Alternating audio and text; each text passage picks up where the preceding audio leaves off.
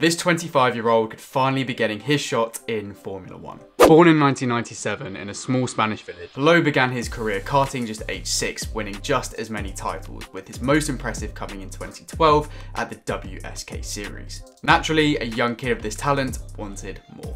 In 2021, Palou got a huge opportunity and signed with the IndyCar team Chip Gnassi. This period started off with a bang, with him taking the series opener and taking the victory from 2 former champions. However, this dream start quickly turned into a nightmare.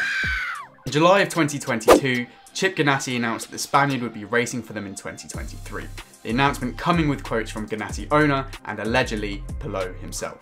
This is where it starts to get sticky. Just 3 hours later, Palou would put out a series of tweets claiming that this was not the case and without his approval. The story didn't end here and continued to unfold. Within the hour, McLaren announced that they would be welcoming Palou to their roster for the 2023 season. Of course, this raised many questions and ended up with Chip Gnassi taking Palou to court over a contract dispute. Why is this important? Just this week, it was announced that Alex Palou will serve as one of McLaren's Formula 1 drivers for the 2023 season, but will still be serving at IndyCar. Regardless of this situation, there's no denying the guy's talent, and we'll certainly be seeing his face on our Formula 1 screens next year. So what do you guys think of this, and what do you think of Alex Palou? Are you looking forward to seeing him on the grid, and do you think he will eventually make it to F1? Let me know in the comments below.